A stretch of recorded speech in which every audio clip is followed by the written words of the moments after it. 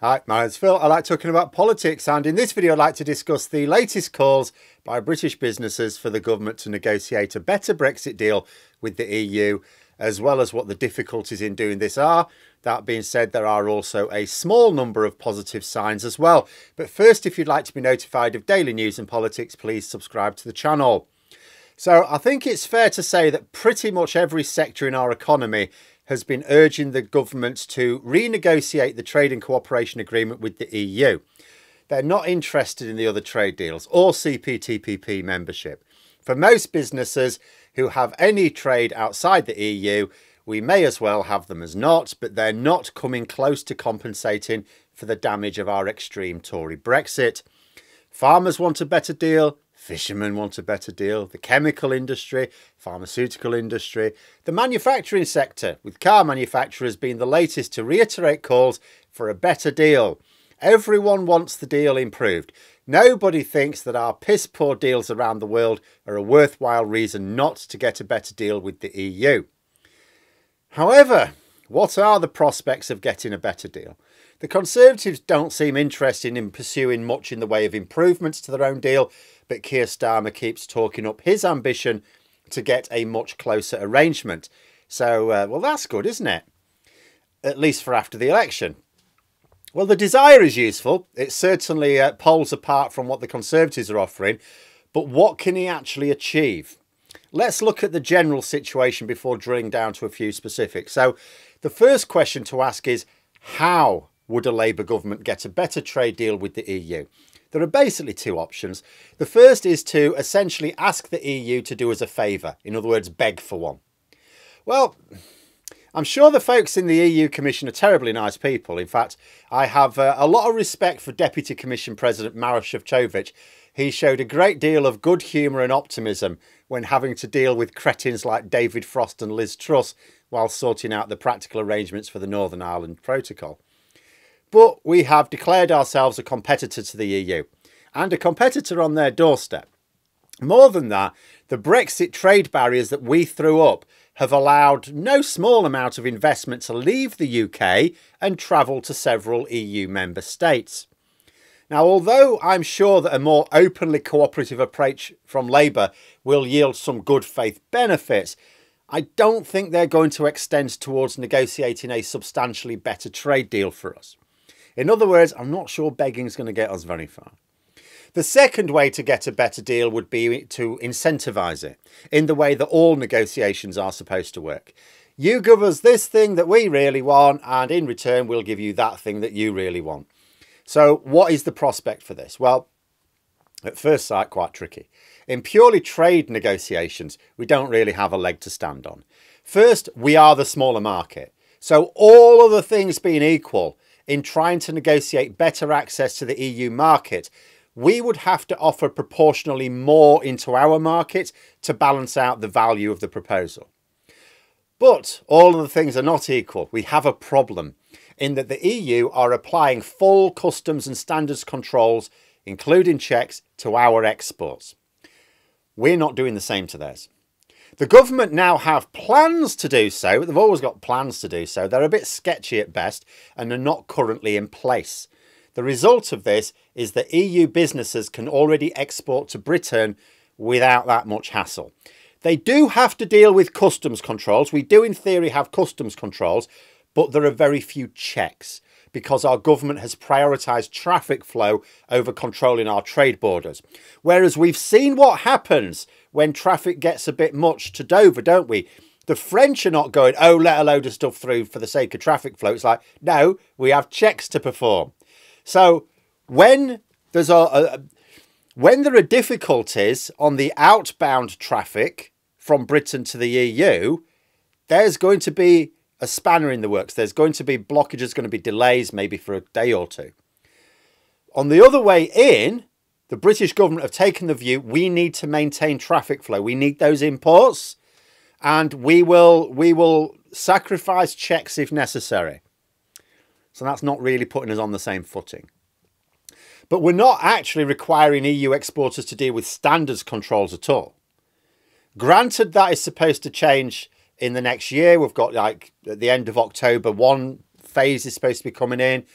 But unless we can apply full customs and standards controls to EU exports to mirror those applied by the EU to our exports, without shooting ourselves in the foot in the process, which is tricky, we don't really have much leverage in negotiations. In fact, we don't really have any leverage in negotiations.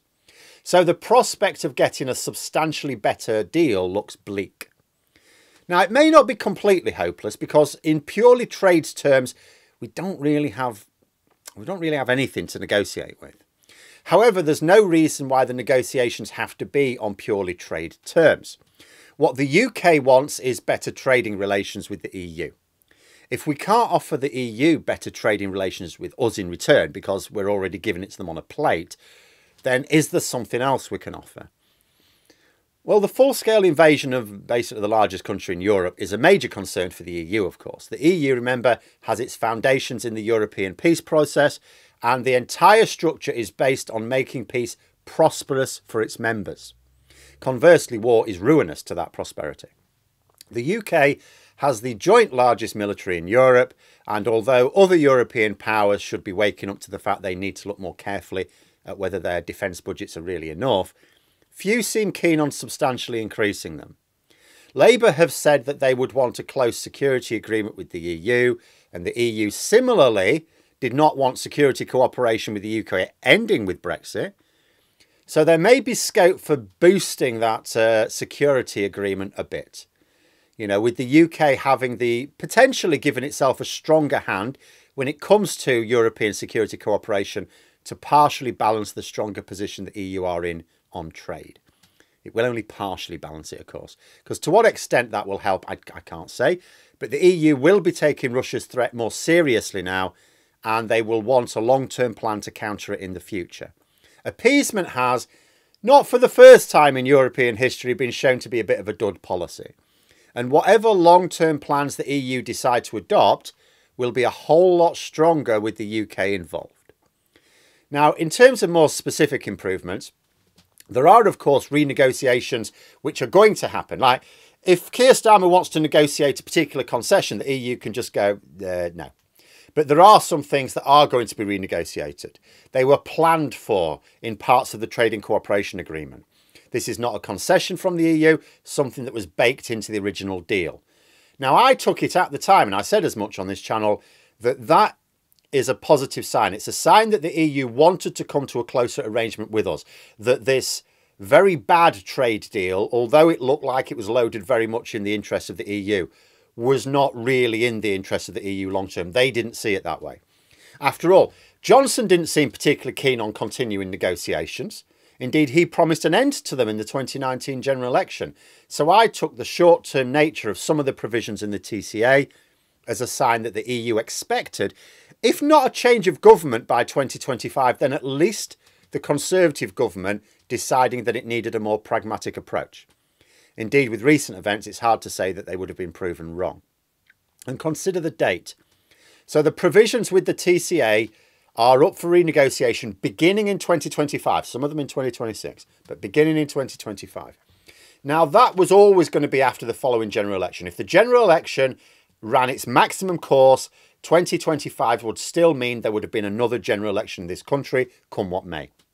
So the EU were basically expecting the UK government that followed that election to increase its overall levels of sanity, which is why they set a date of 2025, which, as I say, I always found to be an encouraging sign. It's also interestingly timed to happen after the current EU Commission is replaced.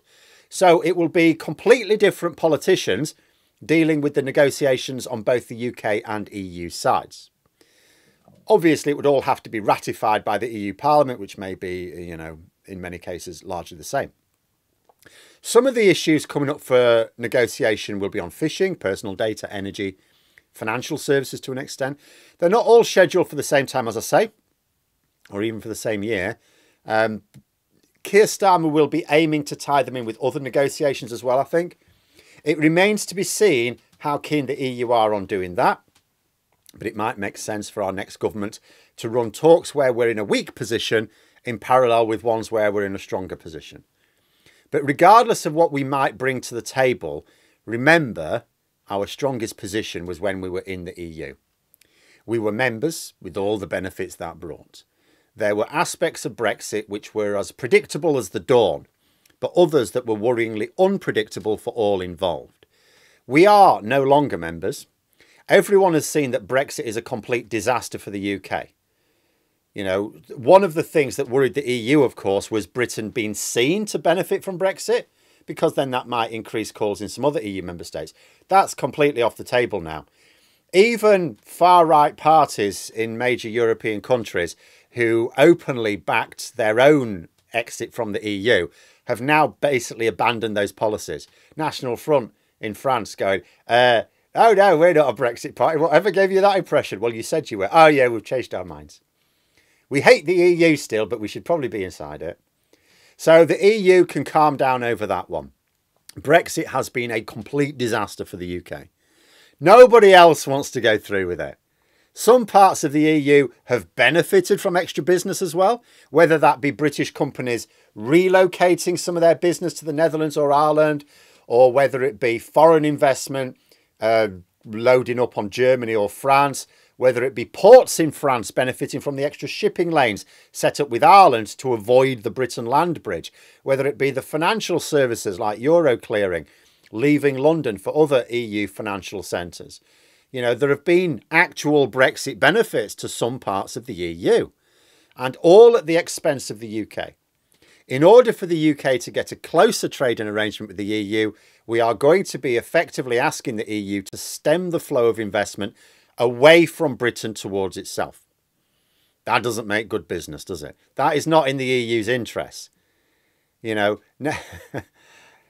I don't think we can hope for the EU to take pity on us. This is business. If we want to reverse the movement of investment from Britain to the EU, we are going to have to offer the EU something in return which is worth at least as much to them. That is the problem which Labour will have to solve to make good on their ambition. But there we are. Those are my thoughts. Let me know yours in the comments below. Hope you found the video interesting. If you did, please click the like button if you'd like to support the channel further, the join button for memberships, and until next time, I'll see you later.